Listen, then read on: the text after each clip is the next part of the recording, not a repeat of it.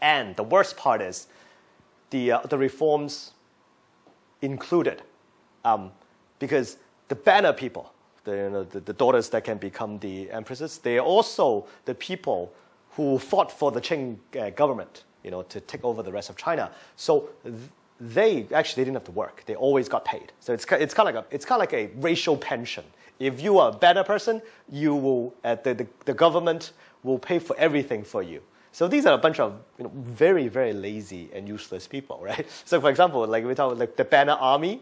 So they're paid because they're supposed to continue to fight, right? They were like like an American missionary actually went to one of their camps. They were like, this looked like a giant brothel / gambling joint. It looked nothing like an army camp. And so these are very useless people that, like a grand total army, including the green banner of like 750,000. They spend about 20 million taels of silver a year, which is kind of the amount for the building the whole of the Navy Beiyang fleet. And so Guangxu did the most logical thing. Okay, end of pension, end of this racial pension. And also any of the departments that didn't make sense. For example, that this department to govern vessel states, and there are no more vessel states, we lost all of them, right? Okay, that's out. Some of the departments in Shenyang, which is where the old Manchurian court was, we don't need that, right? So let's cut that. So when you cut all of that, everybody was very angry, right? So I think this is why most reformers in Chinese culture, in Chinese history, never works. And they always die very horrendous deaths. And this is because of this. A regime is supported by a certain amount of people, some people. And these people, because they supported the establishment of this regime, would then be given special interests. And as the years go by, these special interests create an inefficiency in the government system. And this inefficiency will then lead to a reformer trying to change it. And as they try to change it, it touches upon the special interests of the people who are supposed to support the regime, the core. And so when that happens, the reformer will then die a very horrendous death. So this, we can name you about 10 examples of that in Chinese history. So this case is exactly the same. Unfortunately, in this case, the reformer is the emperor himself. And so who were the angriest people? The Manchurians. What is the Qing Dynasty? A Manchurian dynasty. So go figure. And then from then on, so one of the biggest trigger points was we come to September. So the whole country was like in a mess. And just to give you a little bit of a background, was Cixi against the reform? With this little case where, as they were trying to change the Bagu system, a person called Gang said this is a bad idea. So Gang and the emperor went to the Empress Dowager in the Summer Palace, but the Empress Dowager actually was on the side of Guangxu, supported him to change the system. So there's absolutely no physical, no at least documentational evidence that the Empress Dowager was against the reform. A lot of people then say, especially, I think it's one of this Chinese chauvinistic thing where we have to somehow talk down on some of the women who have ruled China, and so they say, oh, Cixi, Empress Dowager, did that on purpose. It's a trap to trap Guangxu, but unless she had 20/20 vision to the future, there was absolutely no way to tell. So there's absolutely no basis whatsoever. So Guangxu was given quite a bit of leeway by the Empress Dowager, but by September, there's this guy called Wang. Let's not confuse anybody with more names. But this guy tried to get told the emperor and Empress Dowager should go to Europe to visit and learn, kind of like Peter the Great went to Holland and England or something like that, right? And that document, because that guy was too low down, had to go through he was in the Department of Manners to go through. And at the time, the top guy is called Huai Tabu, he was a Manchurian, so he was obviously not happy with the new, all these new policies. So he didn't let that document go to the emperor. The emperor then knew about it, and so emperor was furious. And just like what the emperor did in general, he fired all 6 of them at the same time. And so Huai Tabu was, that's why the whole Manchurian community was uproar, especially Huai Tabu's wife played mahjong with Empress Dowager. Now, playing mahjong is more than just playing mahjong. It's never about the mahjong. It's one way for corruption. So it's kind of like, oh, this is you've got a zhong, you've got like one of those like, I don't want this, put it here, and then the Empress Dowager will be like, oh, I got it. So it's one way to channel the resources that the Manchurian elite got to the Empress Dowager. And so when your mahjong buddy is not happy because her husband got fired, the Empress Dowager was not happy. And at the same time, Guangxu wanted the Empress Dowager to let him to open a little academy inside the Forbidden City called the Mao Qin Dian, which is basically his way of creating his own political base. And obviously the Empress Dowager none of that. So the two clashed horribly. And when that happened, there was there was talk that Cixi would like to move Guangxu. And this is especially from Kang and Liang. They were thinking that. And so the Empress Dowager would none of that. So by mid-September, actually, and this is where the case of history is very difficult to tell. The Guangxu wrote a secret royal decree to Yang. And according to Kang Youwei, because he showed it to his buddies and also Kang and Liang, and that the emperor said, I'm in grave danger. The Empress Dowager is going to dispose me, so you have to come and save me. This is a lot of this. Actually, even up to today, most Chinese people would think that that's the version.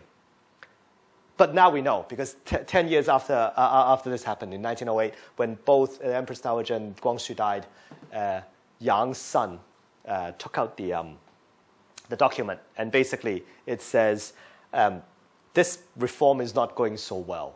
Kang's ideas are way too radical. There must be something to be done. But Kang twisted the whole thing, and so he started to do something very, very dangerous.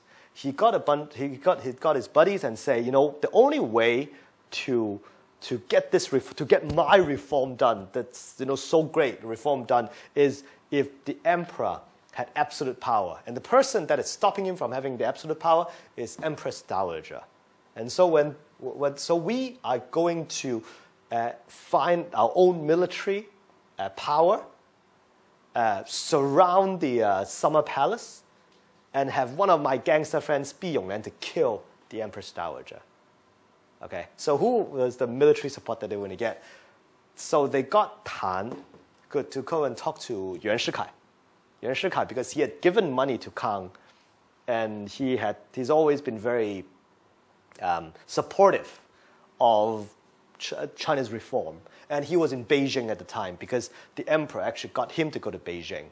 And also the ex-Japanese Prime Minister Ito, the guy who was in charge of all the military campaign. They were both in Beijing. Ito was supposed to meet the emperor. A few days later, Yuan already met the emperor, and the emperor actually gave him rose him by 2 ranks from someone in Zhili in like Hebei, like today Hebei, just like a military officer, to the deputy head of the military department.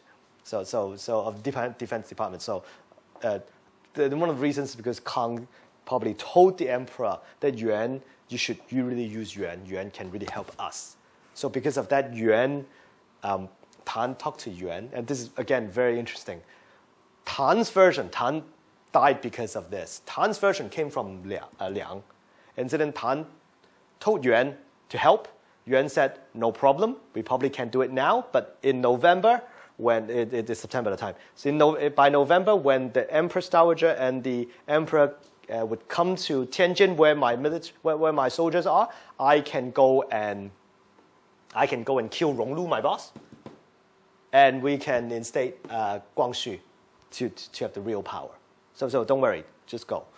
This is Tan's version. Yuan was like, I met the guy, we never talked much. This is it. So you don't really know who told the truth. But in any case, a few days later, one of the princes, older princes, Prince Qing, then went to the Empress Dowager and said, we cannot use Kang Youwei. We cannot. He's just way too radical. So actually there was a decree that told Kang Youwei, okay, don't stay in Beijing. Go and do your whole reform newspaper in Shanghai. Just go there. Go to Shanghai. And then Kang Youwei didn't go. Kang Youwei was actually thinking about doing his whole, surrounding the summer palace thing. And so a few days later, the Empress Dowager came to the Forbidden City.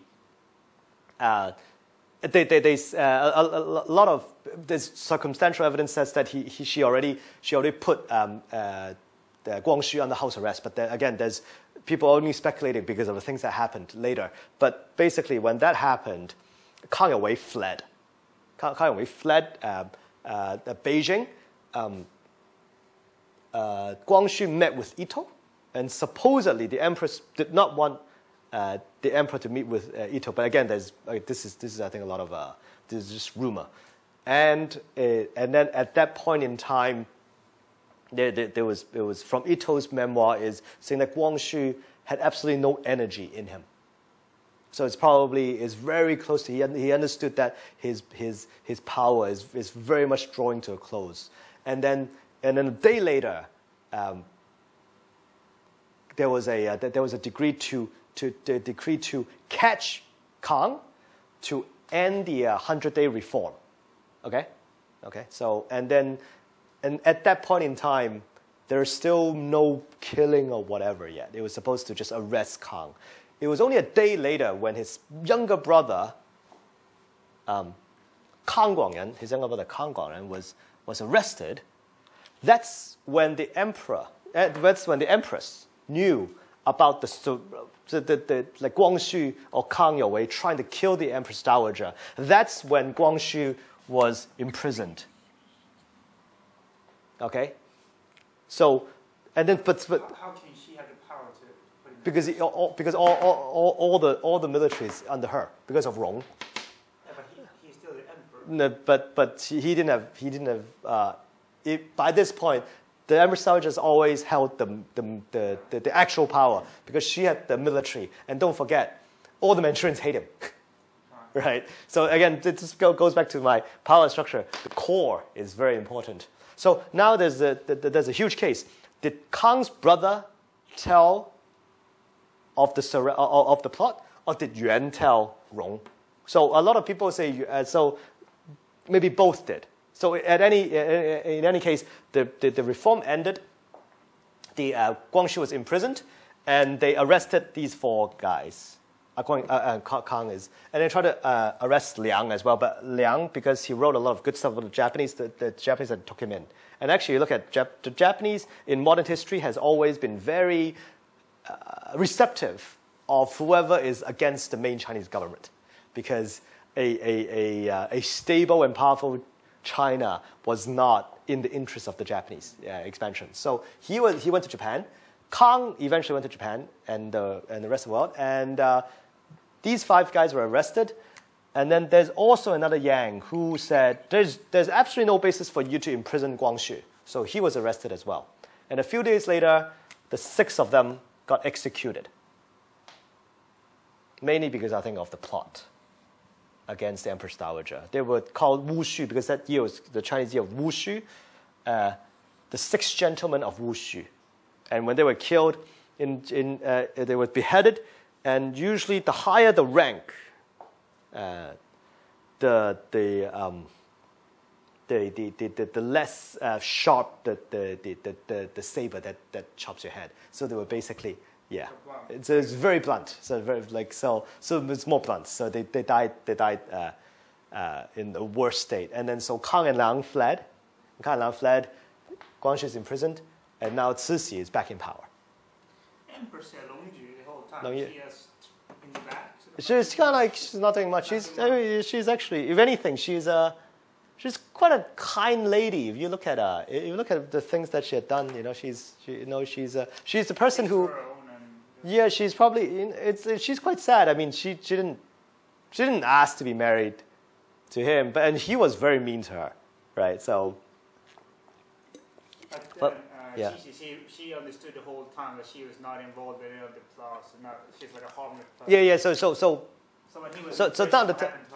Nothing happened to her. She was okay. But so now it's difficult because Guangxu.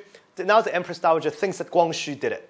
right? Because you would think that Guangxu did it. There's nothing that Guangxu could say. Kang and Liang went to abroad and keep on bad-mouthing the Empress Dowager. Then the more bad-mouthing, they're very, in some sense, very selfish people. They bad-mouth her, and then they said that Guangxu is a great guy for their own political gain, right? So Kang actually got a lot of donations, and they used donations to buy a lot of different lands in Shanghai and Qingdao and so on and so forth, and led a pretty good lifestyle in North America. Because a lot of people would donate to him because he would say, I'll get the money and go back and save Guangxu. And then Didn't he get exiled in Japan? So they were exiled. So as they were exiled, they were bad-mouthing. So they were bad-mouthing the Empress Dowager and raising Guangxu. And from then on, there's a lot of overseas Chinese already at the point, right? So they try to, so they got a lot of... He did it from North America. North America and Japan, so they were going around. They're going around the world. But that's also another... one of the biggest effects is then, and this is always the case with academics or scholars when they involve in politics. It's they like to make things into black and white.